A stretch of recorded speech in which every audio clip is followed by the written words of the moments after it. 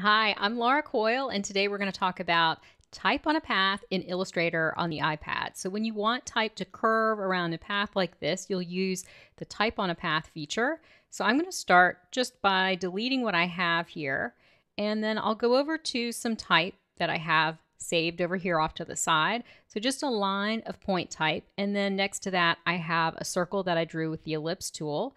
And what I recommend doing is first select these two things together and then tap and drag on this little plus sign to make a copy.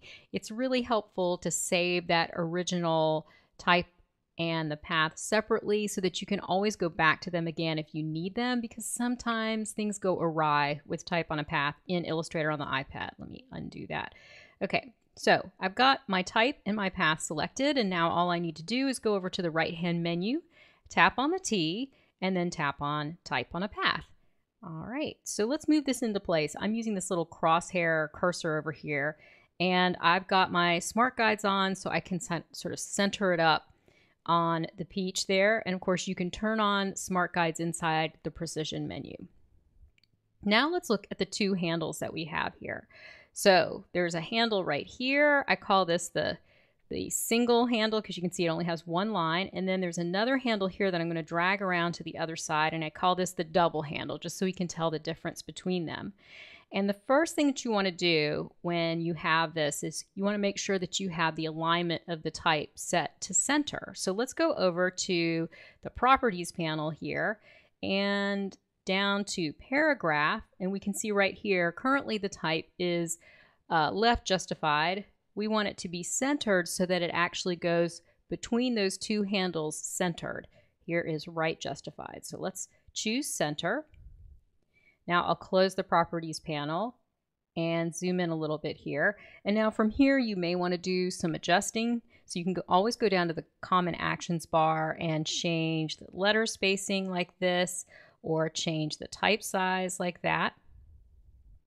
And once you've got sort of things set the way you want them, you might want to take the double handle here and just align it so that it is right close to that handle on the bounding box. And this way we know that that type is now centered at the top.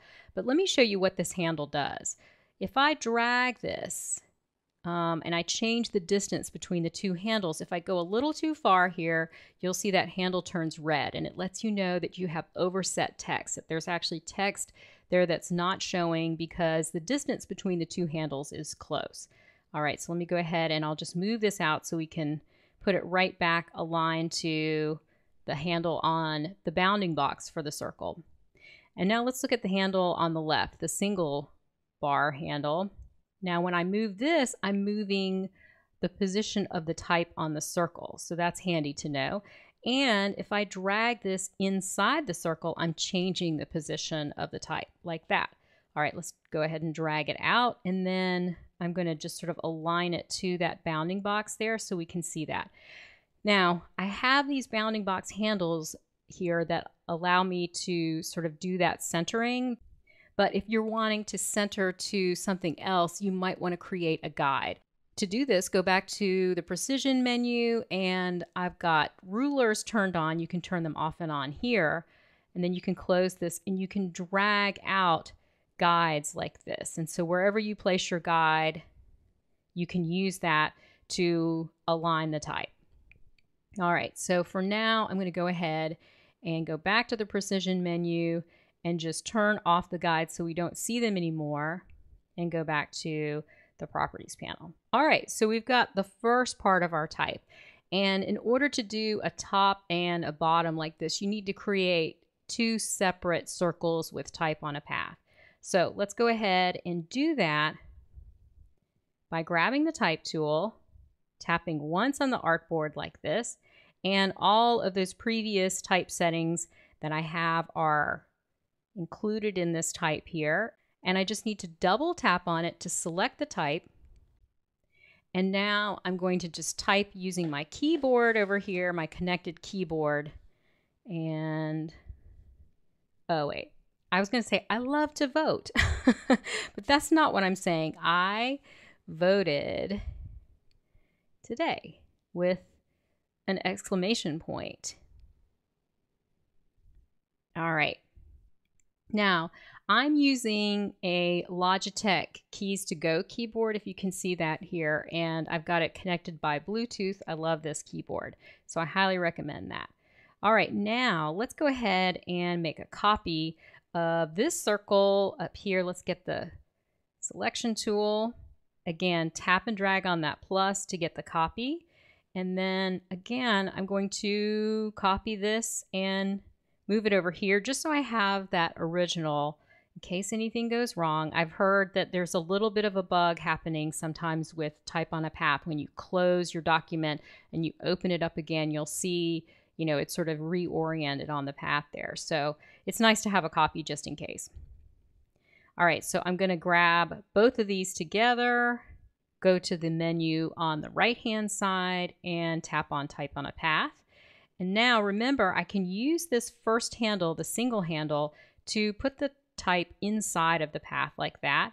Then I'm going to drag the double handle around so that it's kind of oriented opposite. And of course, remember, we have the paragraph setting here. This type is centered. And now I can just move it into place here. And what I'm noticing is it looks a little kind of tight there, too close to the peach. See if I can align it exactly to that circle like that. All right, so this is where we can use the Properties panel to change the settings here. So in the Properties panel, under this section here, Type on a Path, we can choose what we want aligned to that circle. So right here, currently, we have the baseline, the bottom of all the characters aligned to the path, and we can try center, so that drops it down a little bit, and I think that looks better. Or we can even try ascender, so that's all of the parts of the characters that stick up above the X height. So that's like the capital I, the top of the exclamation point, that sort of thing. Let's see how that looks. Actually, I think that's too high, so let's go ahead and go back and change this to center. I like the way that works. And then you can work with your spacing, letter spacing, that sort of thing. But now I have a really nice Type on a Path. So my last tip here is, for now, just to make sure that hopefully everything will stay this way when you close your document and open your document, I just want to go ahead and lock these. I'm going to tap on this lower circle, tap on the lock to lock them, and hopefully they will stay in place. So this is a bug that I've seen reported on Adobe Illustrator User Voice, and I will place a link to that in the description here, so you can upvote that if you want to, if you've been having trouble with Type on a Path. It's June of 2022, and I know they're aware of the bug, so it should be fixed pretty soon, we hope. All right, so we've locked this to hopefully keep it from moving, but there's one last thing that I just want to show you really quickly. Let me go ahead and unlock this by selecting it and then tapping on the lock, and let's see, I've got this one path here, and if I zoom in, you can see on the Common Actions bar a little pencil next to the path, and if I tap on that, I can get access to the anchor points in the curve handles. And I will say that this is pretty limited in what you can do editing wise, and as you can see, my type was reoriented there. That formerly smooth point on the circle has now automatically changed into a corner point. So although you can edit a path with type on it, I recommend just creating a new path, getting that copy of the type that you already have, and doing it that way. Because editing the path itself is going to mess up the type, and it's really not a regular circle with smooth points on it anymore. All right, so let me just tap undo and undo and undo, and look, it's not going back to where I had it.